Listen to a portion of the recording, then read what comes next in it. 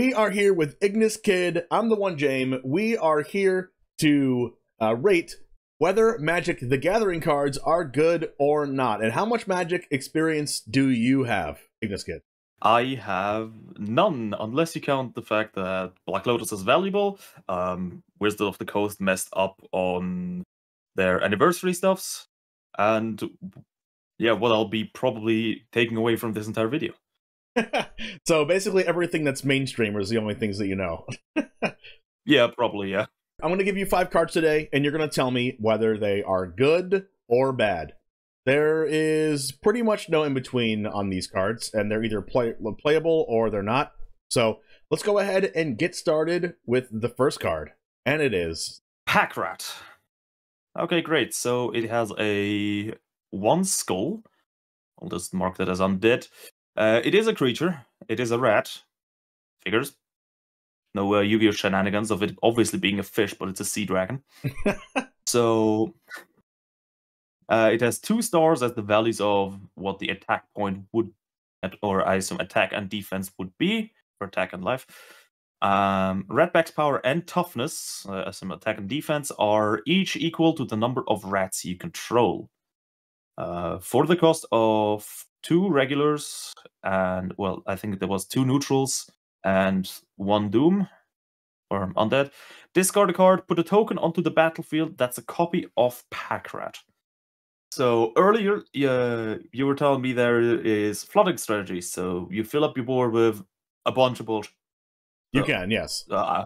Okay, good. With a bunch of bullshit. This right here screams like cheap. I don't know if there's tribute effects associated with Magic, but cheap access to fodder. It's like, I need a bunch of dudes, and I need them now.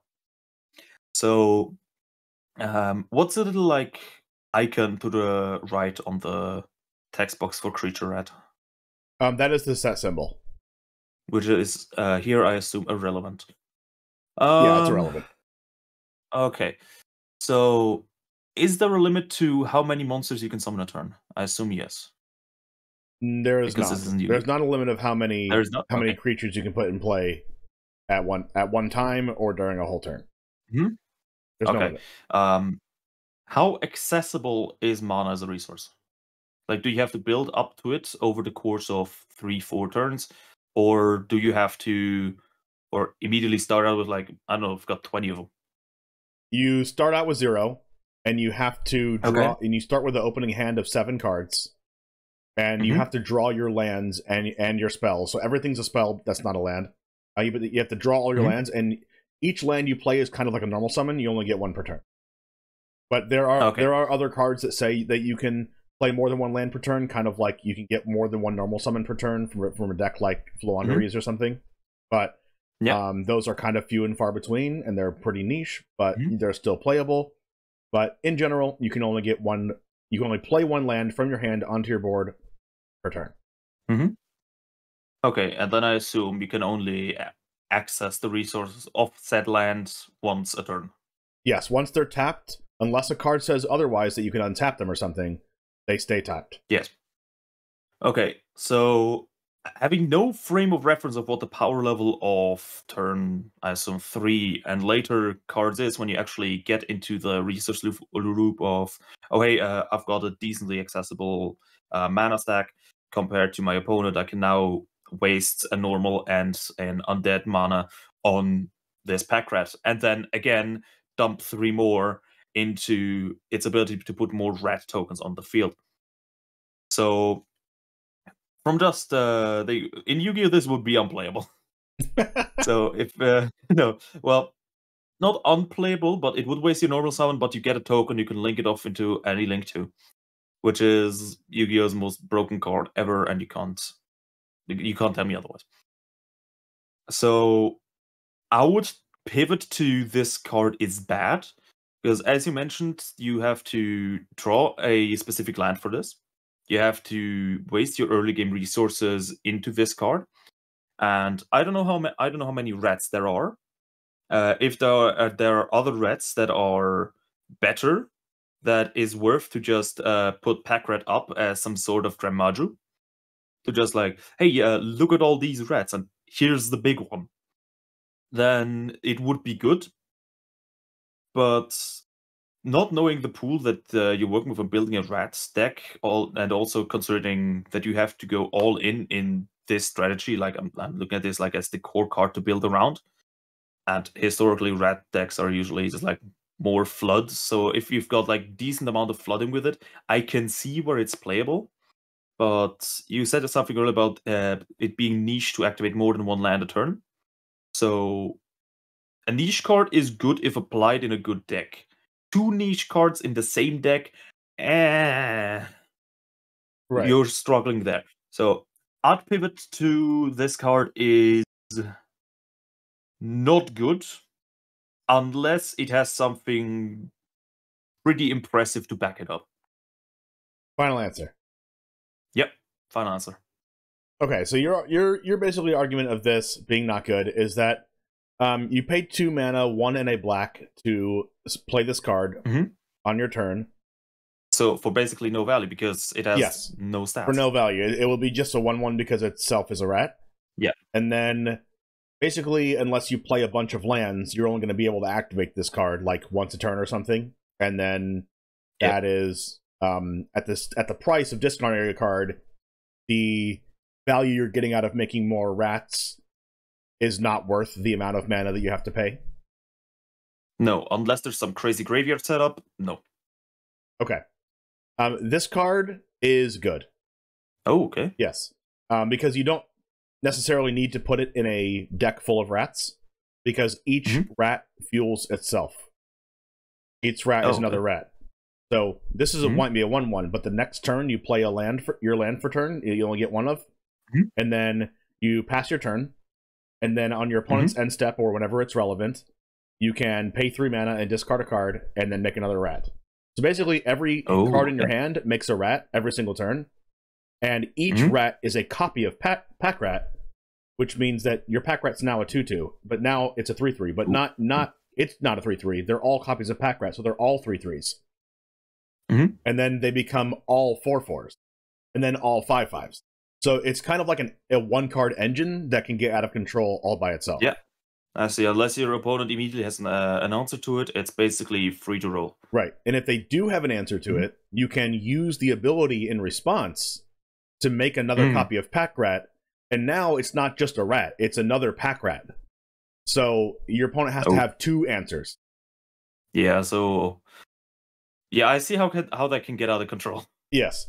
So it was a staple. It's rotated out of standard now.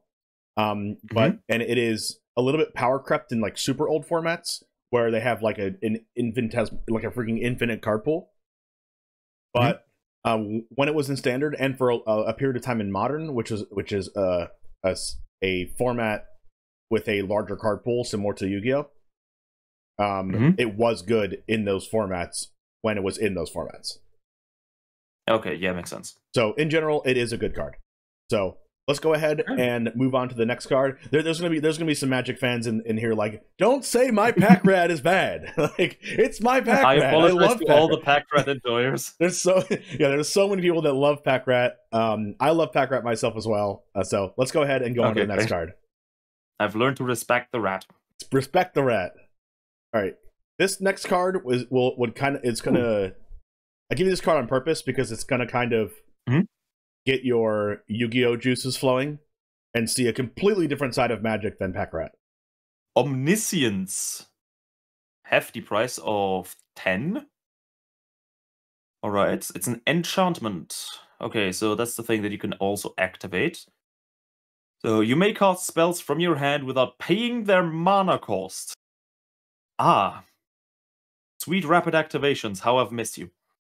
Okay. The things that ones that matter. Okay, no, that's flavor text. Okay, now, I love the concept of this. If you're playing something that's spell heavy, I don't know if there are archetypes there. The spells is any non-land card in Magic. Okay, any non-land card. Oh god. Including monsters / creatures. Yeah. How many ways to get rid of your opponent's enchantments are there? There are a lot, but they're more of like side deck options. Like if your opponent's playing a lot of artifacts and enchantments, you just sideboard in your artifact and enchantment hate. Is there a way to prevent that hate? Because for the amount of amount of mana that you're paying here, the effect obviously is really, really worth it.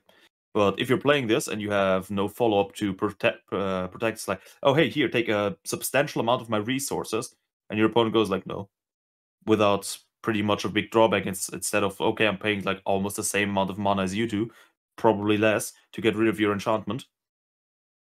Is there any way to prevent this? Is there a way to prevent your omniscience from leaving the battlefield once it's on the battlefield? Yes, there are ways to prevent that. As you see that there's the 3 blue symbols on top of omniscience in the top right. Yep. The blue is there's different colors of mana, and the colors of mana have their own archetypal synergies attached to them. There's white, blue, black, red, and green. White usually has a lot of banish removal, and they go wide with they play like a lot of itty bitty creatures and try to get in for damage, usually in white. And white usually has some number of enchantment removal, but not a ton of artifact removal. An artifact is a different kind of permanent. Blue has a lot of cards that let you dig deeper into your deck, like an upstart goblin. And it has a lot of cards that counter your opponent's spells. So it has a lot of like negates. So it allows you to churn through your deck and stop your opponent, usually in blue. Black is like you see in Pack Rat. Usually has cards that do powerful effects for a cost. Like Pack Rat has to discard a card. A lot of black cards, and the theme of black is you pay you pay life or discard a card or banish things that that are in your graveyard or bring to gain an additional really good effect. Black also has a lot of graveyard recursion to add cards back to your hand from the graveyard or play things from your graveyard. That's kind of a theme for black. So it's zombies in Yu-Gi-Oh. What was that? So it's like zombies in Yu-Gi-Oh. Yes, there are black zombies in Magic. And there's skeletons and all the whole 9 yards. Red is the aggressive color. So it's looking to kill your opponent as fast as possible most of the time, and it is also a little bit chaotic. Like you banish the top cards of your deck to be able to play them until the end of your next turn. So you're not actually drawing them, but you get resources by banishing your cards. And it also has a lot of cards that burn your opponent, like the cannon card or whatever it's called in Yu-Gi-Oh. The card that got banned, Wave Motion. Wave Motion. Yeah, it has kind of cards like Wave Motion Cannon that kind of kill your opponent over time. But it also has cards that like Ukazi, like deal 800 to your opponent. But it's a lot more damage than 800. Magic starts at 20 life, so red cards kind of say deal 3 damage, deal 4 damage, deal 2 damage to your opponent with an upside. And it has a lot of creatures that are very cheap creatures to cast, like 1 mana, 2 mana, 3 mana, but are very aggressive and want to kill your opponent as fast as possible. And then the last color, green, is all about mana, all about ramping. Also ramping is playing more than 1 mana per turn or getting lands out of your deck and putting them into play. It's all about wanting to gain the upper hand with your mana. And also, it has the ability, green is the master of playing huge creatures. Unlike Pack Rat, that's a 1/1 or whatever. Green has the like 6/6s and freaking 12/12s and 10/10s. So it has like the huge monsters. It has huge dinosaurs and huge, and huge big tree folk and things like that. And that's what green does and tries to kill your opponent that way.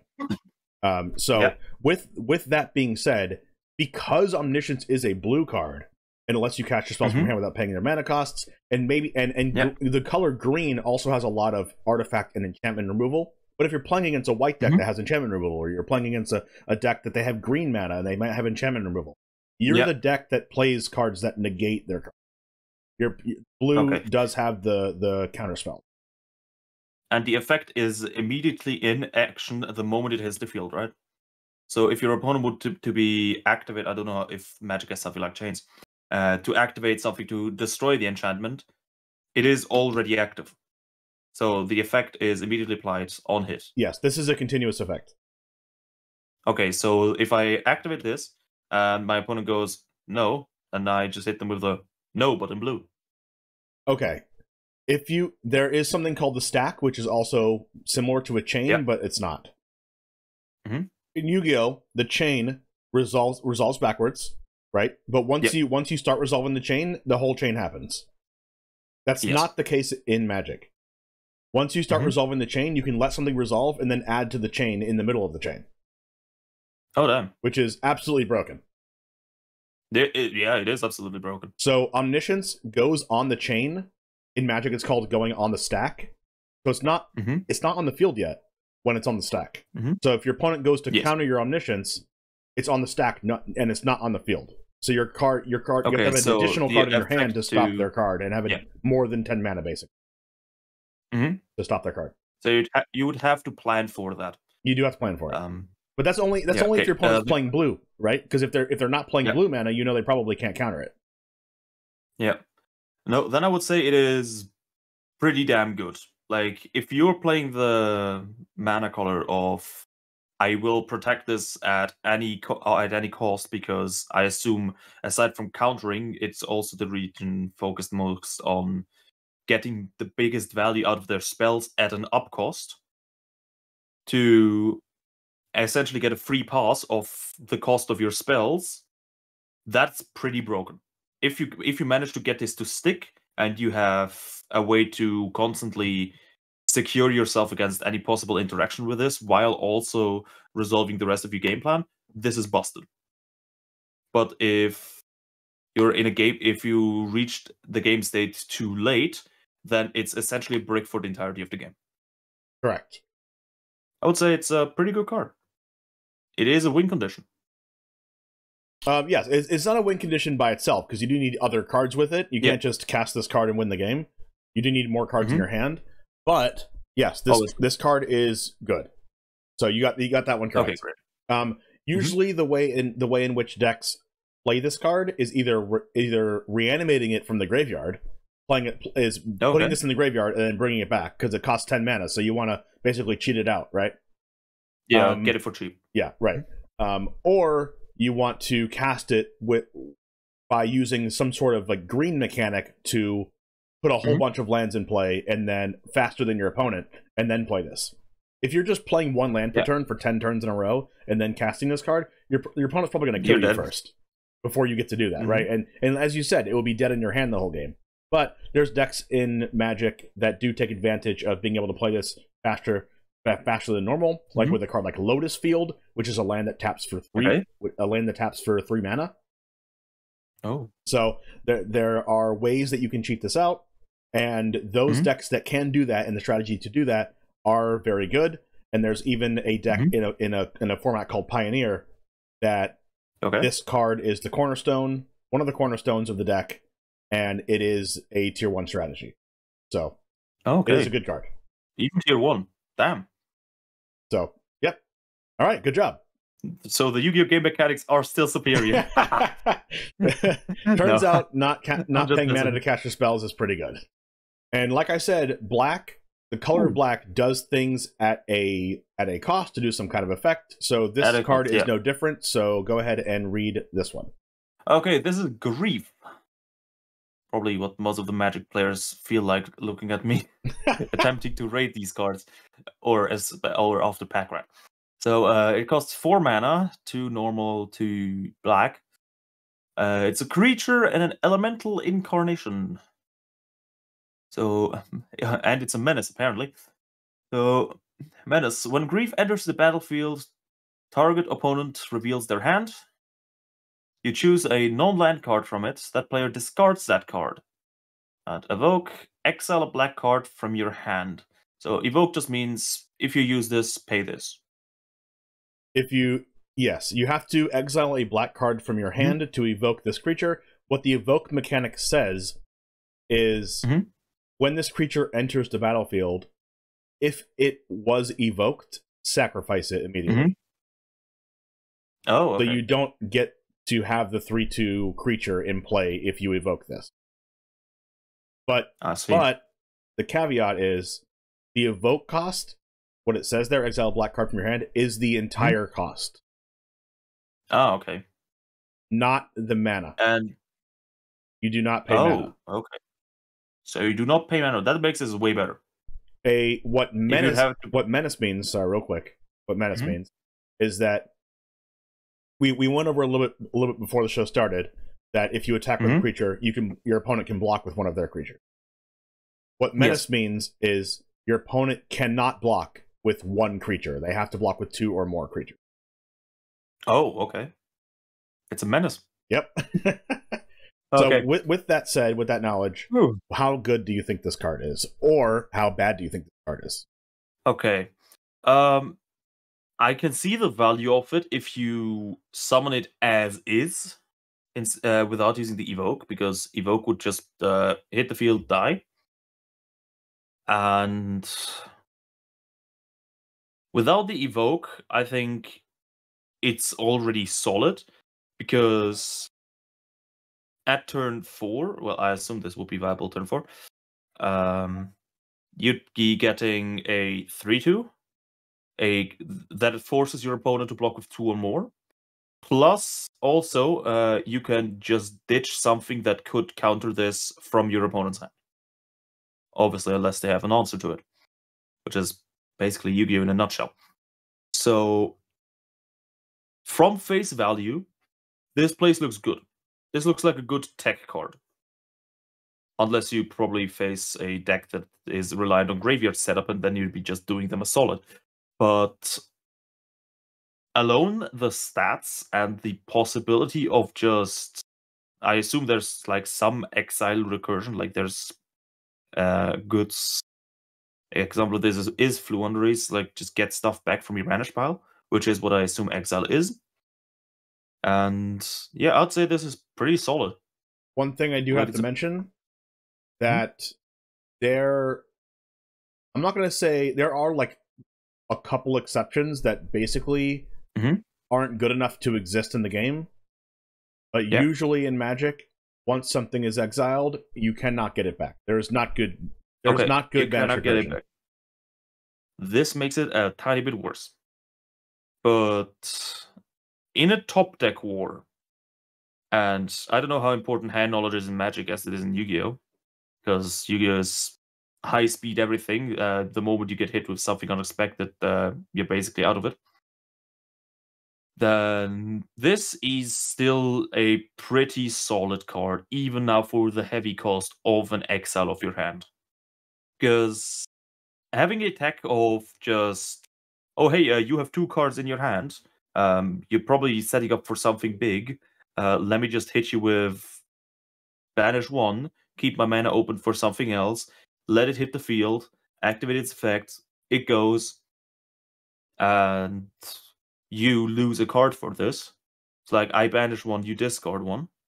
This is pretty solid. I would say this is pretty good. Yes, you are correct. This card is not just pretty good, it is very good. Oh, okay. It is meta-defining good. Really? Yes. This is one of the best, if not the best card in an entire format. Oh, damn. Yes. There are different colors of these elemental incarnations, and they all evoke themselves by banishing a card with the same color from your hand. This one just happens to look at your opponent's hand. But what you would do with this card is you would play a black mana, untapped, and then you would evoke this by exiling a black card from your hand, playing on the field. The trigger to the evoke trigger to sacrifice it is on the stack, but also the discard a card is on the stack. And but mind you, this is turn 1 of the game. Yes. So you get to see your opponent's hand, and like I said, how the chain works. The stack you can add onto it in between. So you can let the discard trigger resolve. Look at your opponent's hand, discard a card, and then there are black cards that save your cards from dying. Oh, yes. So there's a card called Undying Malice. There's a card called Undying Evil. There's a bunch of cards that let you target your card for 1 mana to say, if this would die, bring it back to the battlefield instead. Or when it dies, bring it back to the battlefield. Now I see how this would be format defining. Yes. So I know you didn't have the because context you would of also that, get but a menace 3/2. Yeah. I know you didn't have the context of that, but what you would do is you wait for the discard to resolve, discard the card that matters, and then you get to play the 1 mana card to bring this card back out of the graveyard, and it triggers again to take another card out of your opponent's hand, and it's not evoked anymore, so it stays on the battlefield. Yeah, no, this busted. Do you know what this reminds me of a bit? How familiar are you with Dark World? Dark World? Oh yeah, I'm familiar. Yeah. Okay, it reminds me a bit of Silva. Yes, it is like Silva if you had a card that guaranteed that you could use the other ability. Yeah. Your opponent discarded Which is basically the other I always call it the tiny Dark World. I'd have to look it up, but there is a Dark World that if you discard it, you summon it to your opponent's field, and you force your opponent to make you discard a card of your choice. Yes, that's Ceruli. Yeah, Ceruli. Yeah. Yep. So yeah, it's basically all that setup, but even cheaper. Yes, it's even cheaper. It's 0 mana, no investment besides a black card in your hand. So yes, this card is format defining, warping, and broken.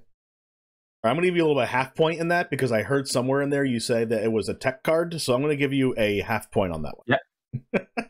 Fair. Let's go ahead and go to the second to last card. And this is an artifact.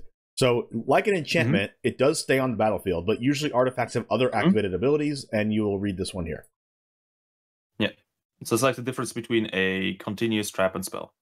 Yes. Okay. Or it's like the difference between like a continuous spell and trap and a field spell. It's like it's a permanent that stays on the battlefield, but it's just a different type. I see. Okay, Goblin. You're testing my vocals here.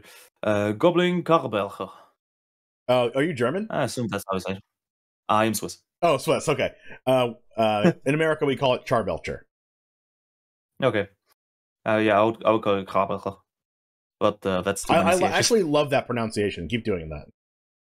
Oh, thank you. So, Goblin Karbelcher.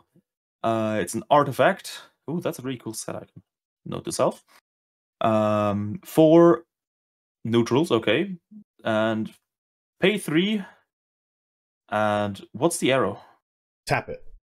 Oh, tap it, okay. Reveal cards from the top of your library as in this deck until you reveal a land card. Goblin Karbelcher deals damage equal to the number of non-land cards revealed this way to the target creature or player, okay. If the revealed land was a mountain, Goblin Karbelcher deals double the damage instead. Put the revealed cards on the bottom of your library in any order, so you don't even lose them to the graveyard. What's the amount of stacking you can do in Magic? What do you mean? Something like the effect of what's its name? Pot of Duality is an obvious, just reveal and then add back in any order. You're saying like how much like excavating there is, or manipulating the top of cards of your deck? Yeah. Not much. Not much. Okay. This makes it automatically a bit worse because it's way more RNG. Now, being able to immediately target the opposing player instead of just a creature and just deal at least 1, or if you whiff, then okay, hey, cool, you got a revealed land. For 4 neutral, and then the 3 again to, so essentially 7 mana to use this, but it stays there, so you can essentially just use it as a, you know what, I've got excess resources, let me hit you with the Karbelcher. I am very much on the fence on this for 2 reasons. One is you have to reveal the top cards of your deck, which doesn't sound like a big deal, but I assume Magic has staples, as Yu-Gi-Oh does, and cards that you generally prefer to have in your hand, except this forces them essentially back to the bottom of the deck. So if you only play one mountain land and it's at the bottom of your deck, you target the opposing player, you reveal everything until the mountain land, it would be very funny. Yes. I will just say that would be hilarious. But the odds of that happening, minuscule. In a blue matchup, they'd probably blast this out of the game immediately when you try to activate it. They would have access to counter. They would have cards that can have access to countering this, to negate, having a negate for this activation or the ability. Yeah. Yeah. Which makes this a more risky card to play. If the whole premise of Red, which I assume this is played in, is RNG, which admittedly I'm a big fan of, because I guess I play Speedroid. Yeah, it's like Speedroid wheel, prime example, roll dice. Like, where else do you see Yugioh play for dice? Yes, red does have some dice cards for sure. Okay. I am inclined to say this is good for the purpose it aims to achieve, which is force a response out of your opponent. Especially if you attacked. Is there a main phase 2 in Magic, right? There is a main phase 2. So, okay. And then you just use this to finish off anything.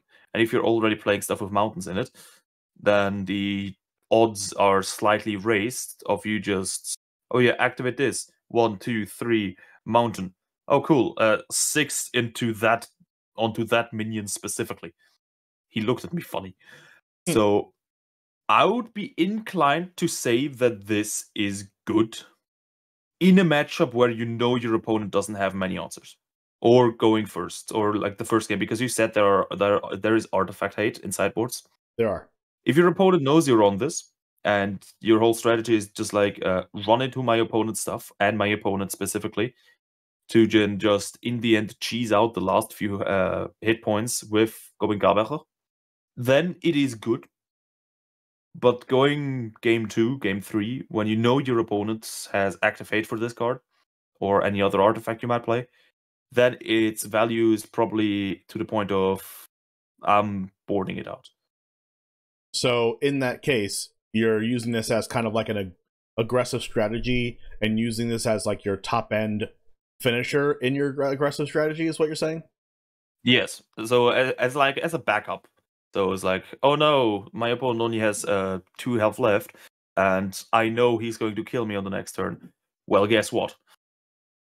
Okay. It's time to roll the dice. It's time to roll the dice. Nice. Okay. So, whereas it would be cool if this card would be in a deck like that, this card is good, but it is in a completely different way than what you're saying. Okay. There is a deck, and you just call it Goblin Charbelcher or Belcher, or you call it Oops All Spells. And this is kind of a trick. Charbelcher was kind of like a trick question, like a mean card to give you, because it is a very niche deck, and you play 0 lands. And okay, you only play lands that are also spells. There's something called flip cards. I feel so bad. The Magic players are going to flame me for giving you this card, but no, it's all right. I'm going to be flamed in the comments for even giving you this card, because it are you telling me this is Hein? To a new player, it's impossible to know whether a land is a land or if a land is also a spell.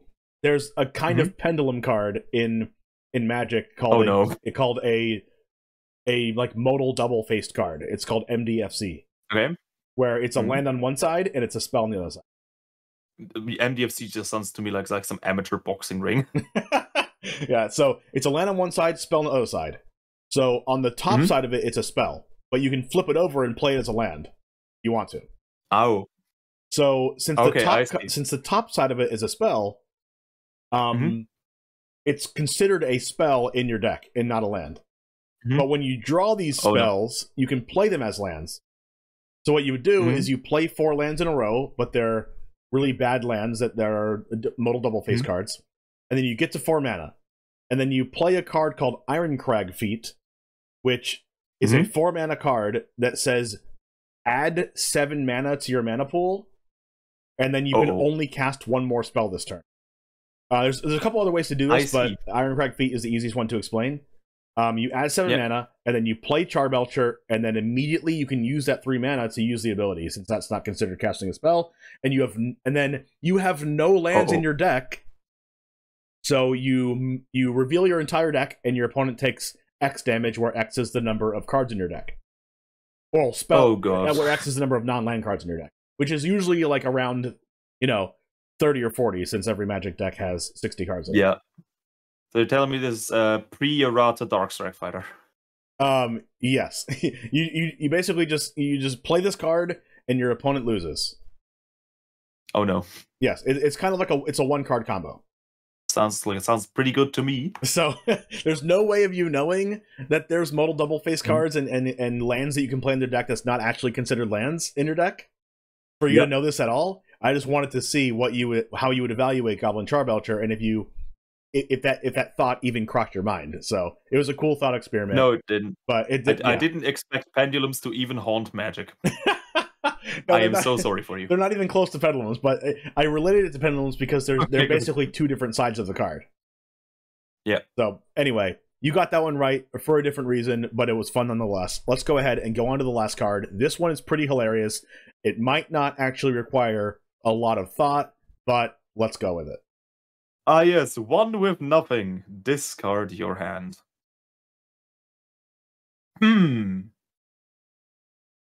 Now, if you told me this was Graceful Charity, arguably, but you'd still have something left. So, Now, this card isn't destroy, so the dark thing you told me earlier about preventing your monster's destruction does not work with this. If it did work, if your monsters can't be destroyed when you summon them, then this would be fucking busted. I'm currently thinking of ways where this would be good. So, if you have something that triggers on discard, and your entire hand is full with it, hell yeah, why not? Like, screw it. 1 with nothing. But the thought of just discarding your entire hand for nothing, I don't see the payoff. This looks like, at face value, without knowing Magic, this looks so unimaginably bad. And so for some reason, we come back to Dark Worlds. The only thing that I would see this have any form of value in is a Dark World type tutor effect. Well, I think Magic calls it tutoring, right? Yes. I've seen your videos. Yes, tutoring. Where on discard, you get something more of equal or better value to your hand. Dark World has it with Ding. I play Dark World for fun so many times, and if it comes to it, I forget all the names. I am sorry, Dark World fans. If there are any of you here. Pretty rare. So, no. Simply no. In a vacuum, not knowing if there is anything good to come of this, unless your opponent can load your hand with cards that say, okay, at the end of your turn, if this is in your hand, I don't know, be forced to discard a card, and you choose the big red button option of, well, if I can't have any one of my cards at random, I'd rather have none of them, this card included. Yep. Gone. Then I'd see it as a very funny thing to play at locals. Because if your opponent's there like with obnoxious deck number 27, and it's like, what do we do now? You can't use anything in my hand. Well, if I can't use my hand, gone with it. But it would be still very bad. Okay, final answer, it's bad. Final answer, head empty. This card is banned. Oh shit. No, it's not. It's terrible. I was about to say, so there is Dark Worlds in Magic. No. This card is awful. It is basically a meme, and there is something called Madness. It's a mechanic that works. If you discard this card, you can pay its Madness cost, and then you can play it for its Madness cost, or it has some other ability if you trigger Madness, which is the only thing you have to do is trigger Madness is discard the card, kind of like Dark World. You could technically use 1 with nothing to do that, but there are much better cards than One with Nothing that do that. There's cards in Magic like Faithless Looting, which is similar to a Graceful Charity. That card is banned in a format because it's so good, like Graceful Charity. I would imagine. Right. It says draw 2, discard 2, but it's not draw 3, discard 2 like Graceful Charity is. But it's still way better to have to trigger your Madness cards than One with Nothing. So yes, it could be a cheeky way of your opponent using Grief on you, and then you saying, you know what, you can't discard my hand if I discard everything in my hand. And then discard this in response. Oh my gosh. It's like, you can't fire me, I quit. Basically. Oh, you can't quit, you're fired. Yeah, exactly. You can't quit, you're fired. But anyway, that's all I have for you today. Thank you for hanging out for this thought experiment. And what do you think about Magic cards so far? Very silly.